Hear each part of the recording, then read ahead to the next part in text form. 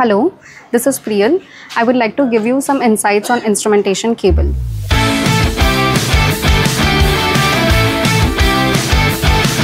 What is instrumentation cable?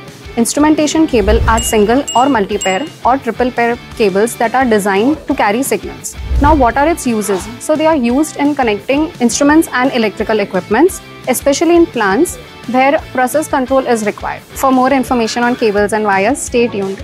Hey, this is Anshika Patil. Did you know about what is FRLS house wires?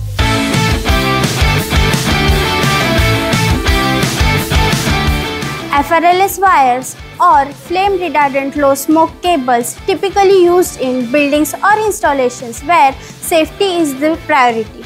FRLS cables made with special components that help it withstand in high temperature as well as less smoke and toxic gases than other cables. For more information about cables and wires, stay tuned.